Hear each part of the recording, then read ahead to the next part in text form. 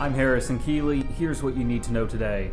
First, a star UTC wrestler has been expelled after school officials found him guilty of sexual misconduct. Corey Mock's attorney, Jeff Rufolo, says his client was accused of having sex with another student without her consent. Since that incident last spring, he was suspended from the athletic department. Mock was a senior and a nationally ranked wrestler. He previously wrestled at UNC Chapel Hill, where his father is the program's head coach. The UTC case was handled by the university's judicial system and ruled on by a professor instead of a judge.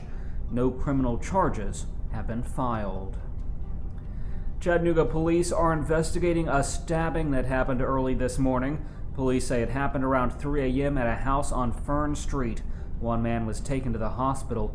Anyone with information is asked to call the police.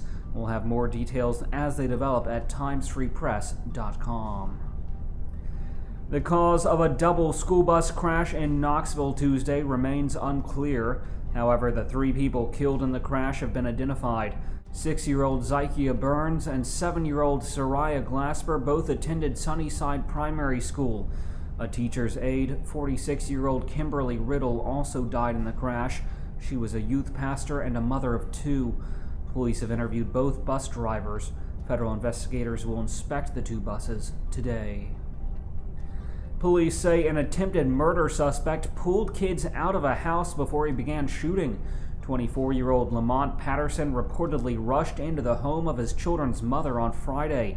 Tequila Watkins told police he sent her 2 children, ages 3 and 6, out of the house before he grabbed her by the hair and began searching. When he found another man, Henry Bennett, in a bedroom, he became convinced the 2 had been sleeping together. Watkins told police Patterson repeatedly hit her in the head with a gun. Bennett was shot at least 4 times in the legs and groin. He's expected to survive. Patterson was charged with first-degree murder, aggravated assault, burglary, and possession of crack cocaine. He remains in custody at the Hamilton County Jail. Chattanooga police have identified the body of a white man found near King's Lodge. The body was identified as that of 40-year-old Timothy Bryson. Bryson had been arrested in 2011 for being a fugitive from Walker County. A utility worker found his body on West Side Drive November 12th. Police say there is no sign of foul play. His cause of death is pending the results of an autopsy. A Chattanooga-based carpet company is changing the name of one of its top brands, and understandably so.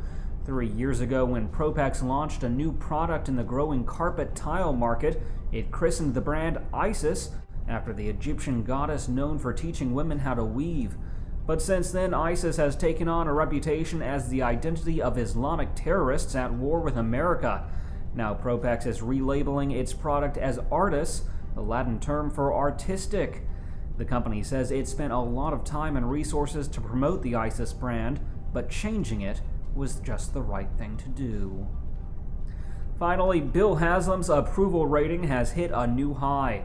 The Tennessee governor earned a rating of 70% in the latest poll from Vanderbilt University. Poll coordinators say politicians love to get an approval rating that's over 50%. In the new poll, 57% of Democrats approved of the job Haslam is doing, and 86% of Republicans approved.